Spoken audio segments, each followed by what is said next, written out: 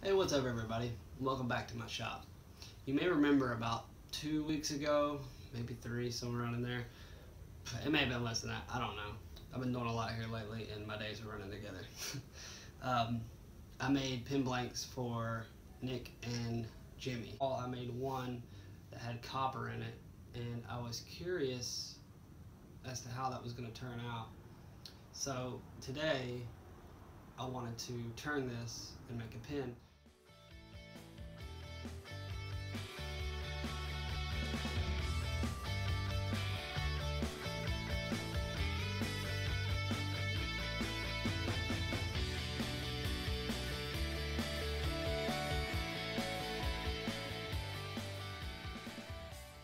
Okay, that didn't last long. I was afraid that was going to happen. I mean, I could probably put it back together and make it work, but I'm not sure that I want to. Well, you win some, you lose some. So, this is what became of it. Completely broke apart, this one. And honestly, I could have probably put this one back together. And glued it back up with the end on it and tried it, and it probably would have turned out if I'd have just took my time with it and been patient. I took it really slow on this one, and it worked. I went all the way through this one, no problem, except it did catch and it did push out the copper, so lesson learned. If I try that again, I'll do it a little differently, but nevertheless, I'm going to turn this one tonight. Let's see how this one goes.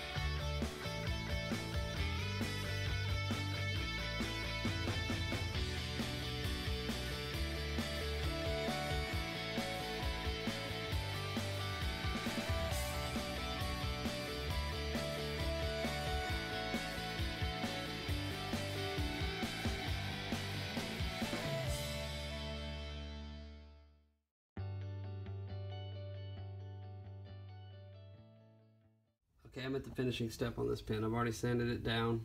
It's time to put the CA on and then give it a sanding after the CA. But I wanted to show you guys what I use and the process that I use to actually get the pin nice and shiny with the CA finish, because the CA finish is kind of hard. It took me a little while to actually get it. But I mean, I guess that's a common thing. I wouldn't wait long enough for certain things to dry, and applying it incorrectly, sometimes with too much speed. It took a while to get it corrected, so I want to show you a few things that help me out, and maybe it'll help you out. All right, first, I use I have several different types of CA, but the two that I use for this finish it's a medium and a thin. So I have a medium and a thin that I use for these. I'll put maybe 2 or 3 coats of the medium on there. When that dries, I'll put this on there. And in between coats, I'll spray it with some activator. This bottle is actually terrible as far as spray goes, so I actually open the bottle and dab it on a piece of this foam. I went ahead and picked this up. Much better. Craft foam, and that's what I use to apply my CA. On one side, I'll rub it with for the CA, and the other side, I'll put the activator on to speed the process up. So, all right, well, let's get started on that. All right, first things first, let's get this tailstock off of here. There we go. Also, I'll show you this while I'm at it. I made my own mandrel saber, and basically, I found that well, get back on there. What is it called? The Live Center from Rockler. I have the Live Center from Rockler, and get back in there. There we go. And it actually detaches, the actual point detaches, and I'll show you what I'm talking about. Detaches from the bearing and the taper that goes into the tailstock. I found that out by accident one day, and I don't know if they all do that or if it's just mine in particular, but you can see how it goes right back on with no problem. Comes right off. Well, one day it came off on accident, and I was like, well, actually, that's pretty cool because you can see all the way through it. So I decided I turned this to fit the bearing, and then I turned this to fit the mandrel. So now that, you know, it works pretty good. You've seen it in action. So if you guys have this, maybe that could help you out. You could try to actually see if this comes off and make one of these. But anyways, enough of that. So now that we've got it to this point, I'm going to go ahead and throw this back on so I can do the finish process. What I do first is I put denatured alcohol on here to get rid of all the salt, the dust from the sanding, because that'll make your finish ugly if you don't get all that off of there. So I'll take a little bit of denatured alcohol, and it's important at this step too, because this is where I was messing up a lot, as I was not letting the denatured alcohol dry all the way off of the pin before I started putting the CA on. So I'll hit that probably twice with it just to get it good and wet, so I know it's all off of there. And it doesn't take that long for it to dry. It's just, I guess I was impatient. I don't know. So that is what that is. But basically, yeah, let it spin until you feel like it's good and dry. So yeah, I think, you know, we're pretty good. We'll go ahead and put our first coat on, and I'll show you how I do that. Go ahead and get my bottle of activator ready, and my bottle of CA, which is the medium. And basically, my first time through, what I like to do is put it straight on the pin and run with it. And then after that, I'll just keep the foam wet with the CA.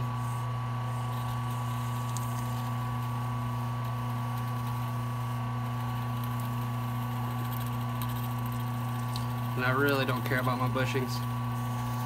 I know they make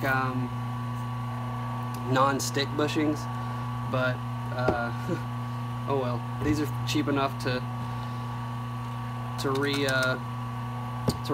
Not only that, if they do get stuff on them, all you do is turn it off. But yeah, so I'll put the activator on, kind of like this, just to dab it on. Get it wet. If you make sure this is nice and wet, it won't mess up that first coat. It won't cause it to to streak and everything on you, as long as that's wet. So, and also, excuse me, give it a feel, and it's dry already. There's a spot right here, so I need to go kind of thick. Let me turn it off. Yeah, there's a spot right here. I need to go kind of thick with it. But also, your CA will build up on your foam. So I suggest going out to get this, because this is a lifesaver. But it'll build up on there, and it'll cause a spot where it will not blemish any of your finish. And if you do it, you'll see what I'm talking about. It's hard to describe, but it's awesome, basically.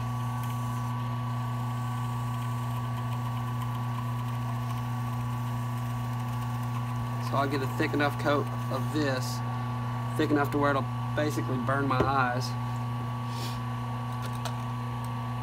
And then we'll dab that on, and across, and then more. And now, see, basically all you're trying to do is get a nice thick coat of CA on the pen. And once you've established that, and see, that's why I like using that activator, because it's already nice and dry. If my bottle sprayed, it would make life a lot easier, but this bottle does not spray. For some reason, it's like pulling teeth trying to get it to spray, and when it does, it like squirts a jet out. So, all right, let's put one more coat of this medium on here. Oh, we got a nice thick layer. And the last one, I usually like to make real thick. That way I can smooth back over it, and any of those imperfections that were caused on the first two coats disappear underneath that thick coat. Let me see if I can spray it this time. See what I mean? It's terrible. But I got activator all over it, so that's good. Now the activator will, see how that did right there? I'm gonna have to go over it one more time. I'm gonna tell them, Rockler, this bottle sucks. The product's great, but maybe that's my fault for buying this stupid little squirt bottle. I should have bought an aerosol. I see something here I don't like, so I'm going to run over it one more time on the end of this one and the end of this one. There's two spots that I really don't like, so.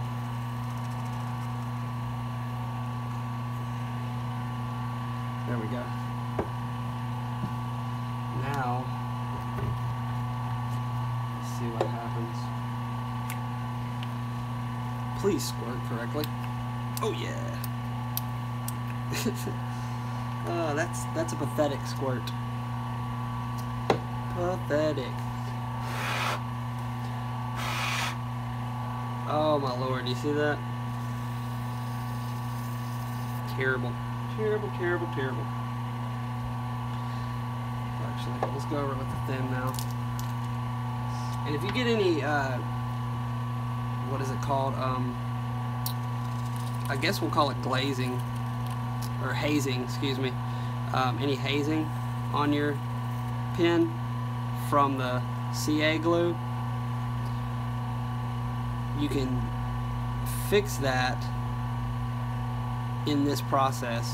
So basically you're looking for that the whole time. If you see any spots that are getting white on them, you can fix that now. There's a build up right here. Get rid of some of that. See if I can't squirt this on here.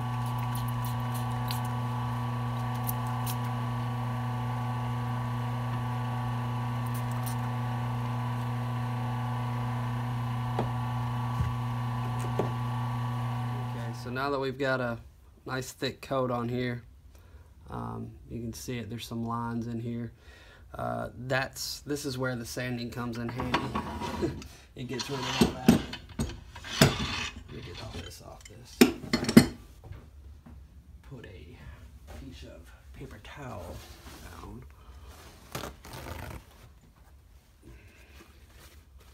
Because I'm about to get some water.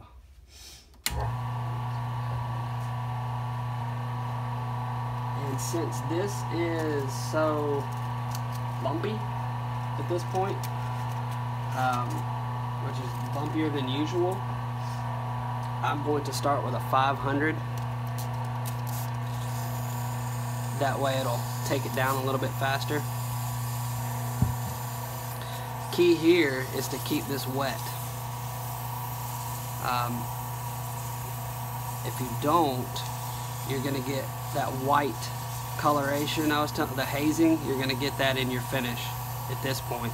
So right now what we're trying to do is get the pin smooth, get those ridges that we created from doing the CA finish uneven.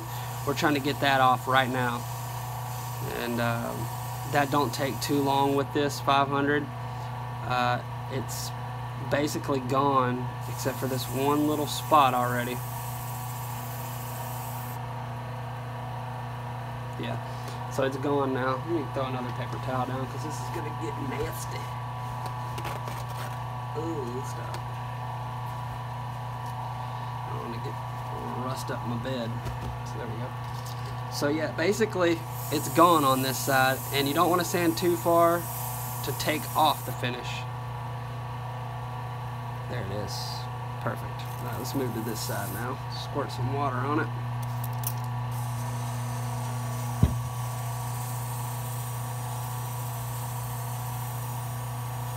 Alright, so I'm going to go up through all the grits, all the way up to 1200 this way, and then I'll do a buff with a, I think it's a 3000 is what I'll buff it with, and then a little bit of foam at the very end, just for the final finish.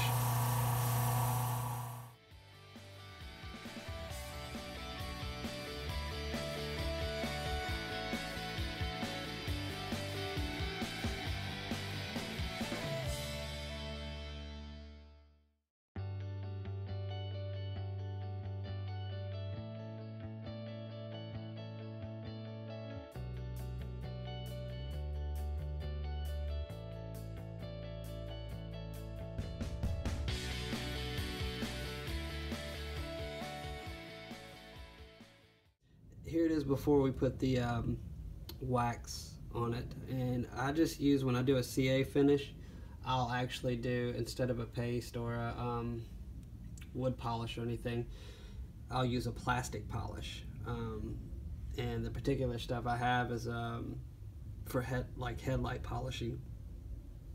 It works extremely well on this stuff and lasts a very long time. Basically it's just a plastic polish, so I'm gonna go ahead and put that on now.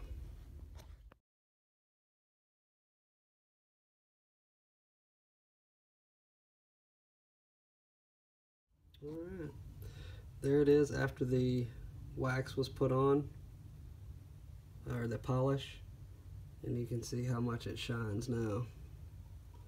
Very, very shiny. That plastic polish makes a world of difference in the end.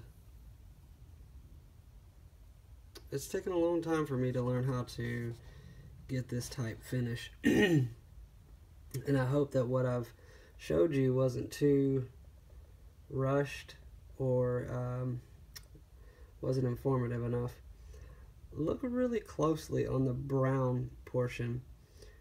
You can see right there in the grains of the walnut where the actual redwood dust is still inside. I thought I did a decent job of getting the denatured alcohol, getting it out, but it didn't. But I'm glad it didn't, because I like that effect. That's a really nice effect of having that inside of that grain, if you can see it. And it's like that all the way, I believe. Yeah, no, there's a few places. Alright, so let's get this pin put together. Start with the tip here. I'm going to attempt to do this with the camera between me and it, so bear with me. Alright. So there's that. can put the clip on. We'll just slide it up snug for now, and then we'll tighten it down when we find out where we want it. This would be nice if I put it in the shot with it, so you guys can actually see what I'm doing. So I like to get it just enough, but not completely tight, to where it'll actually spin around before that's what I like to do first, and then whenever I put the pin together and see what side I like for the top and so on and so forth, I do that afterwards. Let's slide this in, get this started. I got these pins at the Atlanta woodworking show when I went, and they're okay, the kits are okay, but I'm not a huge fan of them, especially this mechanism. The transmission in it is, it just feels cheap. Like, it's got this plastic, instead of the PSI that I usually get, Penn State ones, they are like a brass right here where the plastic is, I think it's brass, I'm not sure what it is. It's something along those lines. But this one, usually anytime you go to put it in the tube, it'll, you'll see what it does. It actually like shreds the plastic as it slides in. Okay, this is going to be difficult to do with the camera in front of me, so I'm going to try my best. Yep, that ain't gonna work. Alright, let's see if we can get it started. There we go. Okay, now we should be able to get it. Amateur hour here. Maybe. There. I think we can do it now. Straighten it up. Give it a little squeeze. Straighten up, come on. There we go. Okay. Now you see what I'm talking about with the plastic coming off? Alright, so I like to go about that far first, and then I'll place the pin, the ink in, twist it and see how far it is, and we're barely sticking out, so then I'll move it, I'll progress it slightly each time, just to, that way I don't overshoot it, because it is a pain to try to reverse overshooting. It's super pain. So we'll go in, oh, see, that went too far. That might have been, well, that's probably perfect, actually. Yeah, I think that's actually probably right on. Yeah. Maybe a little far, but it's whatever. Yeah, because you can see that a little bit. Let's see if we can pull it back. Yeah, that wasn't too bad. I pulled it back, so it's not that bad now. It don't stick out as far, so that's much better. And the oil, it's like a dry lube that they put on there, is very sticky. Right, so this is the point where I like to decide what's going to be top and what's going to be bottom. I think I'm going to make the, yeah, I'm going to make that the top right there. So I'll remember that, and I'll put this back in the clamp and tighten it down exactly where I got it. Alright, so now, slide this in. That's how we want it when it's closed. So let's turn it this way. Where's that? There it is. No, that was wrong. That was incorrect. Here it is. Are you sure? Yeah, about right. There. Alright, perfect. So there it is. Turned out nice. It wipes some grubby fingerprints off of it.